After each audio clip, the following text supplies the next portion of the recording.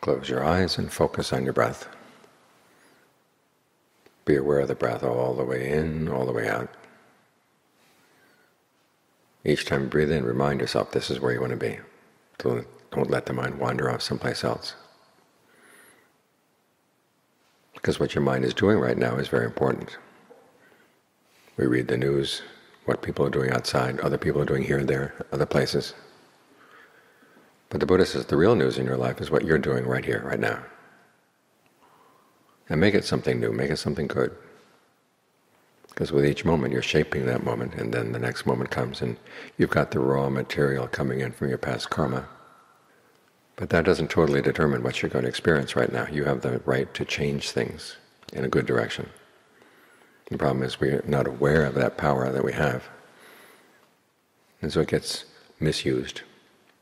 This is why we suffer. Nobody wants to suffer. Nobody would intentionally shape the present moment in a way that would make them suffer. But we do it because we're not really aware of what we're doing.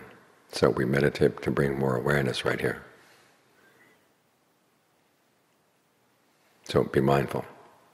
Be alert. Watch what you're doing right now. And as for the world outside, spread lots of goodwill.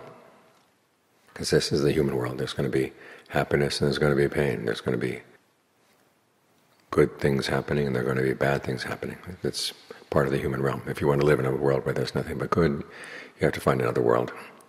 But this is the world we're in, so we make the most of it. We try to do good things all the time. This is why we're generous. This is why we give things. This is why we're virtuous. Why we hold to principles in our behavior. This is why we develop thoughts of goodwill. Goodwill for ourselves, goodwill all around. That way, whatever else is happening in the world, we're putting good energy into what's here right now. That's our gift to ourselves and our gift to the world.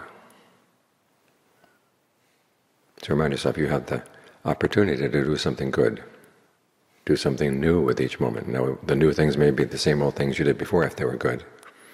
But if they weren't good, this is your chance to change. Each time you breathe in, each time you breathe out. As the Buddha said, if we didn't have this ability to change our habits, he wouldn't have bothered to teach. The fact that he did teach was because he saw that we can change our habits. And so, as he said, make mindfulness your governing principle, which means that any good things that are developed, you maintain them. Make sure they don't pass away. If they haven't developed yet, you give rise to them. You don't just watch things coming and going. Any bad things that are coming, you let them go. Good things that are coming, you take them on and you develop them. And then you make sure they don't pass away. This is how we have mindfulness in charge of our lives. And we have mindfulness like this, and then we're safe. As the Buddha said, mindfulness, when it's done rightly, is our refuge.